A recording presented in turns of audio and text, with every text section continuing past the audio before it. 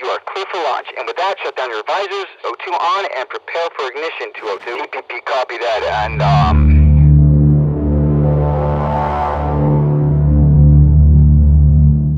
All right, and we're back, and welcome. I'm Mr. Rusha.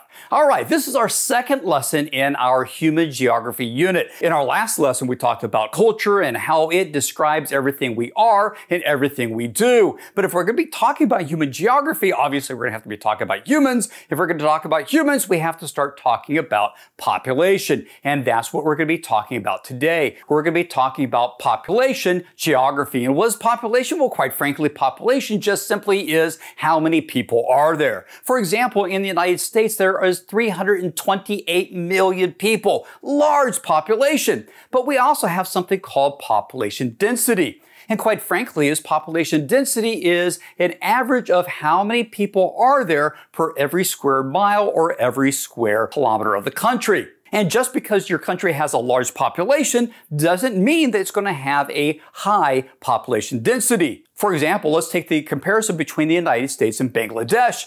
Once again, the United States has nearly 330 million people. It's the third most populated country in the world. However, the United States is a huge country, spanning over 3.8 million square miles. Now compare that to Bangladesh, which has about half the population as the United States at right about 165 million people.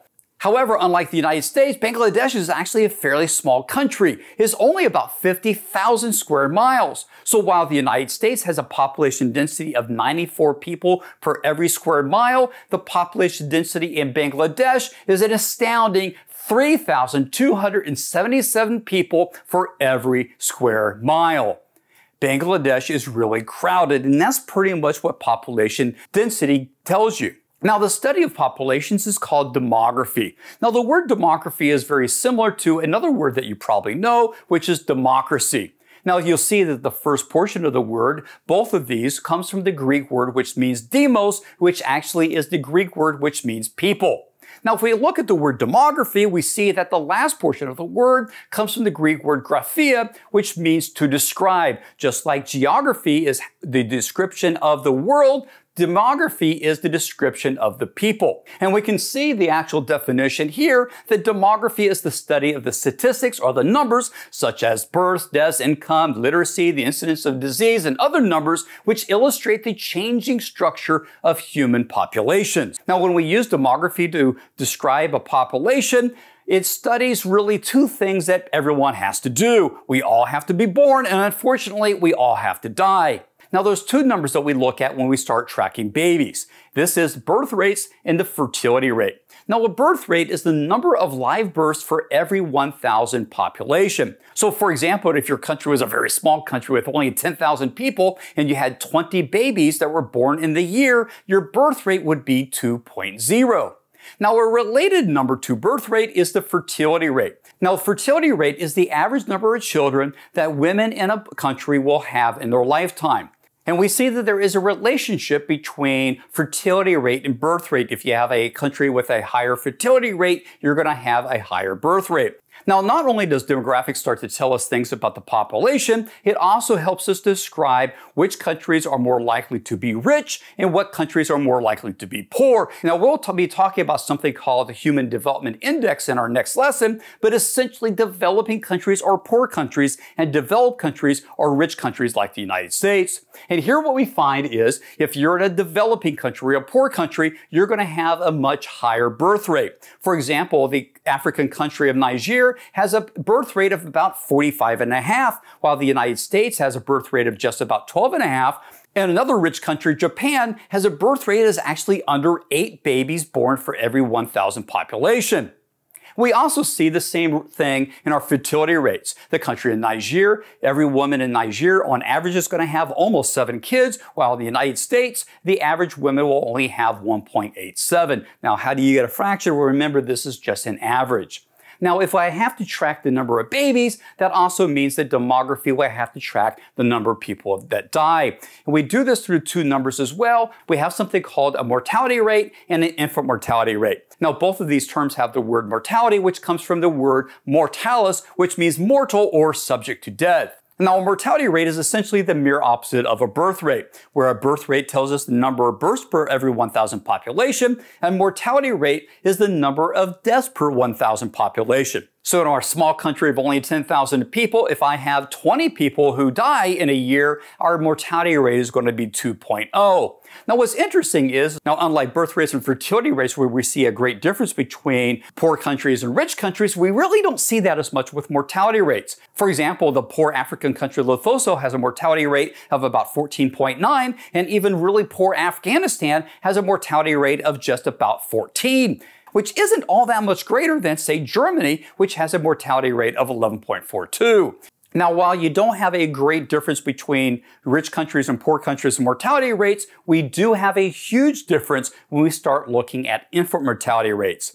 Now, infant mortality rates tracks the number of babies who are born who die before their first birthday. But unlike mortality rates and birth rates, which is of a 1,000 population, an infant mortality rate is actually the number of children who die before their first birthday for every 1,000 births. So if you look at our infant mortality rates of our poor countries and our rich countries, at the top of the infant mortality rates is Afghanistan, which has an infant mortality rate of just about 115. This means that in Afghanistan, 11.5% of all the children that are born will die before being able to blow out their first candle. But we'll see that other poor countries also have very high infant mortality rates. Now, this is in stark contrast to our developed or rich countries, such as the United States, which has an infant mortality rate of under 6, or even Japan that has an infant mortality rate of just about 2. It's a huge difference. Now, if we start taking our birth rate and mortality rate, we get something called the rate of natural increase. For example, if I take the birth rate of the United States and subtract from it the mortality rate, what I get is a rate of natural increase of 4.34. Now, in our poor countries, even though you have a high mortality rate, because you have a high birth rate, we see a much larger rate of natural increase. For example, we can see that in Niger, which has a rate of natural increase of 22.2. But we can also look at countries such as Japan, where in Japan you actually have more people who are dying than you have being born. And what this means is Japan actually has a shrinking population of 1.58. Now, because of this disparity of the rate of natural increase between rich countries and poor countries, we actually see a huge difference in the projected world population growth. In this chart here, we have in red are your rich countries or your developed countries. We actually see that the population change within these countries really isn't very much. But if we look at the countries in blue, those are our poor countries, we see that their population is increasing much faster. Now, a tool that demographers and geographers and other social scientists will use to be able to study the population of different countries is something known as a population pyramid. This is a graphic device that shows the sex and age distribution of a population. Now, essentially, a population pyramid is two sets of bar graphs. And the left side of a population pyramid will have the male population divided in age groups of usually about 5 years for every one of these bars, with the youngest being at the bottom and the oldest being at the top. On the right side of the population pyramid, we have the same thing for the female population. Now, if you look at this population pyramid of the African country of Sudan, we find very quickly that it has far more people who are younger than they do older. This is what we call a Christmas tree or a triangle population pyramid. Now, when we start analyzing a population pyramids, the important age to look at is the age of 45, because most reproduction is done by those individuals under 45 years old. So if you have a population pyramid such as this one, which is Sudan, we find that most of the population is under 45 years old or is within the range where they can still reproduce and have more babies. So when you have a population pyramid like this, where majority of the population is actually under 45 years old, we see a high birth rate, we see high growth rates, and short life expectancy. This is usually what we're going to find in our developing countries or our poor countries. Then we have a population pyramid like this, which we call the box. Now, if you'll see, basically, the population that is above 45 years old and the population that is below 45 years old is about the same. So what we find with a box population pyramid, this is going to be a developed nation, such as the United States or Australia. Now, here we find is low infant mortality rate, we have a low population growth rate, and long life expectancy.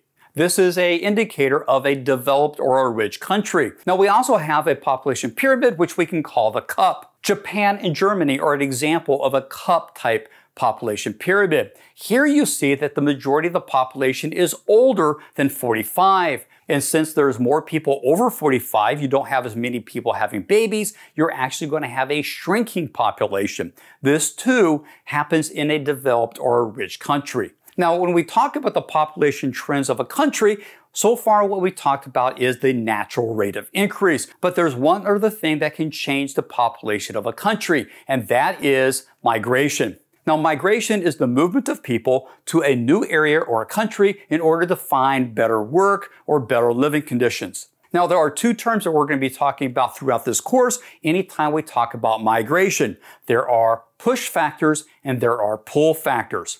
Push factors are those factors that cause people to leave their homeland.